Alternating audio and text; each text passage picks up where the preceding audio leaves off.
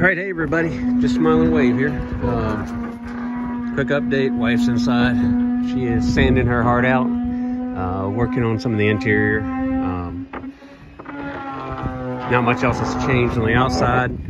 I did get the through hole done today, so I cut the valve off up top and was able to get all the way through, so I had to clean that hole up and do some patching, and then put a new through hole in there.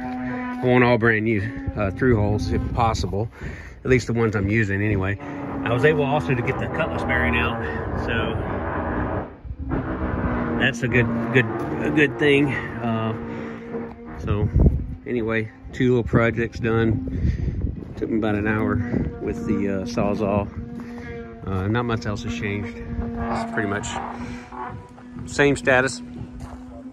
They're still working on the outside, and we're still getting the. I'm working on the engine room area, getting ready to take the head off and put a new strainer and the hoses and piping and everything. I'm probably gonna hard pipe it all the way from the raw water.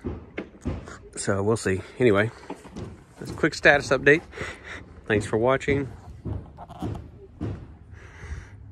Talk to you later.